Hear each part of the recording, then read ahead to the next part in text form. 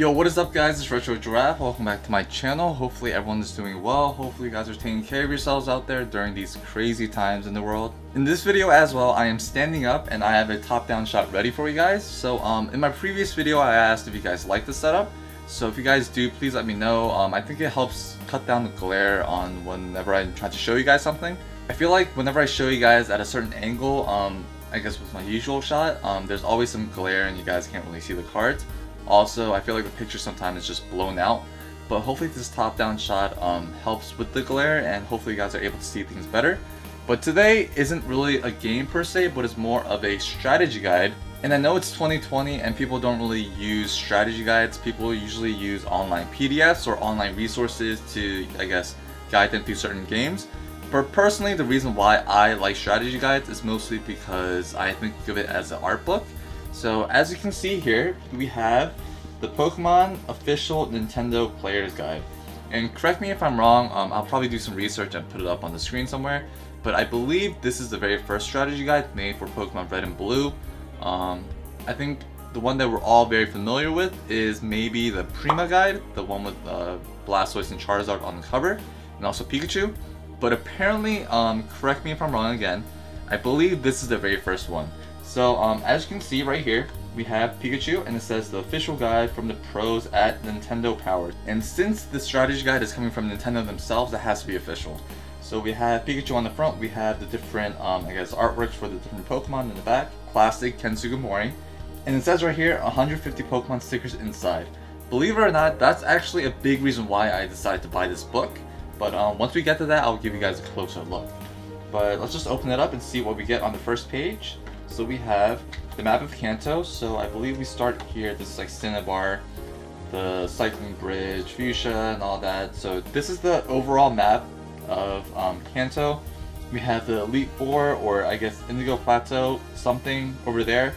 On the left right here, we have a staff list of everyone who contributed to the strategy guide. And as you can see right here, we see a picture of Red, and it says the adventure begins. So I'm not going to go into detail, but I'm just going to give you guys a brief preview of the book. But once we get to that page of the 150 stickers, I think you guys will like it, hopefully. But let's just skim through this. So, you know, obviously we have the contents, you know, we have a general map of the game itself. Moving on, the world of Pokemon gives you like an intro. Man, just looking at this artwork, like the Venusaur line, the Blastoise, the Rattata, like the Alakazam, that artwork I believe is from, or for Team Rocket. So, man, just so iconic, all these artworks. We have the Poliwrath, Zubat. We have Red checking his PC. We have the original sprites from the games. Man, it's so crazy. And it wasn't even Game Boy Colors, it was Game Boy Pockets. So, just a little thing to keep in mind. Pokemon Trainer's Manual, I think this is where we actually get into it. So, you know, we start off with Pallet Town. Choice of a starter, as you can see right here. Squirtle, Bulbasaur, and Charmander. Yeah, just very brief for you guys. I don't want to take too much time, but it kind of goes through each gym, each area. I don't know in what detail. I haven't really taken a good look at this, but it gives you a comprehensive map of each area, so I think that's pretty cool. So we have Lavender, Celadon City. We have the Eevee that you can get from, I forget who, but you can get it from some guy in Celadon City. He just gives it to you. We have the game corner, which you eventually fight Team Rocket, and you get to fight Erica. There's the Pokemon Tower, Gengar, and all that. And I love this artwork because it's basically taken straight from the cards. Like this is from Fossil, that's from Gym Heroes, I believe. So it's just so iconic that how those artworks translate into like these strategy guides. I mean, obviously, I think most of it attributes to, you know, Ken Sugimori making the artwork. So because, you know, this whole entire strategy guide is based off his artwork, it's just littered with all of it. So I'm not complaining, I'm a huge fan.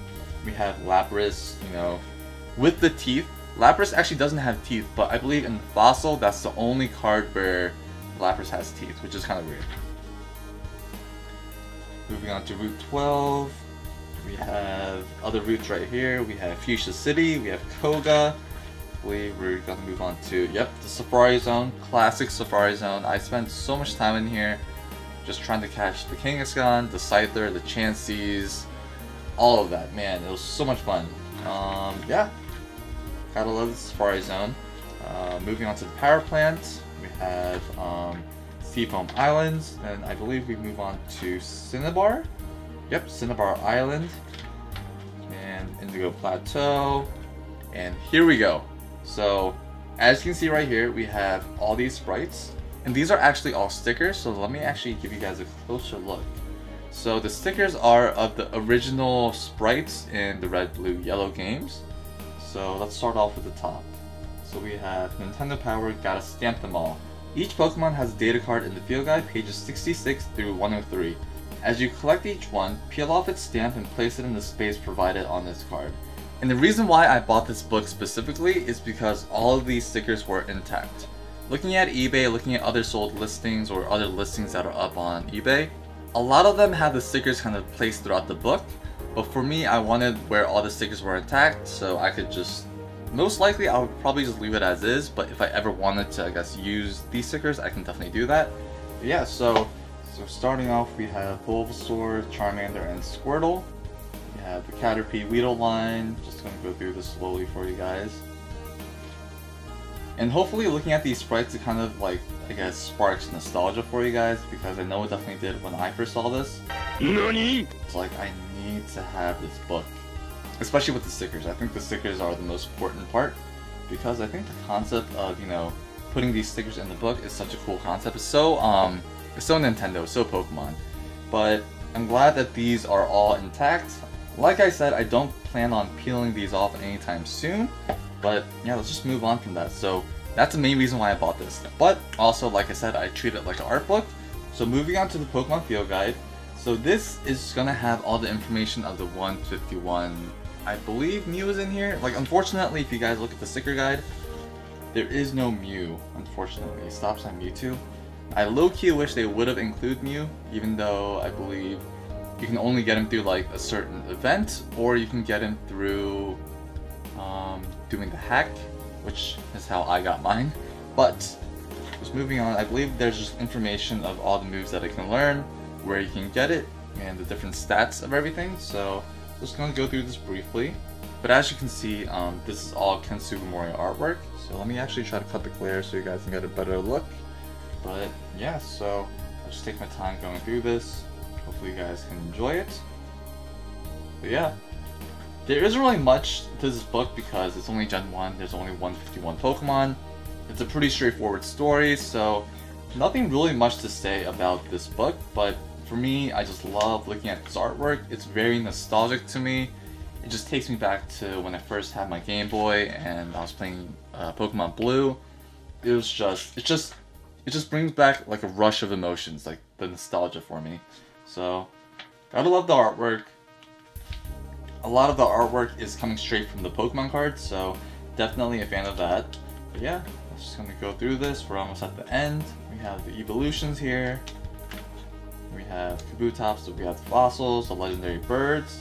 And unfortunately, no, we don't have Mew to end it off. But yeah, so we also have the Pokemon Locator, and also the items list, abilities and attacks, TMs and HMs, where you can get them, what it does, and I believe this is a complete, I think.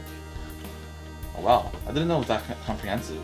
But we have a complete, and on the last page it says, play Pokemon, gotta catch them all. So we have red, blue, and green with their respective Pokemon, and I guess this is how you get the magazines. But that is it for you guys. Hopefully you guys enjoyed this video. Hopefully you guys enjoyed this little brief I guess preview of this book. As I mentioned, the main reason that I got this was mainly because of the sticker sheet. I thought it was so cool. I saw someone post a picture of this on Instagram. I'm like, what is that? How did you get it? What is it? Like, let me buy it. And then he basically just told me it was a strategy guide. So I'm like, oh, it should be pretty easy to find. But it did take a little bit because a lot of them, as I said, the stickers were peeled off and placed in the strategy guide. But for me, I just wanted all the stickers to be intact. And I got a really good deal for this. So shout out to the seller if you ever watch this. But yeah, that is it for you guys. Hopefully you guys enjoyed this video. Hopefully you guys enjoyed this new setup.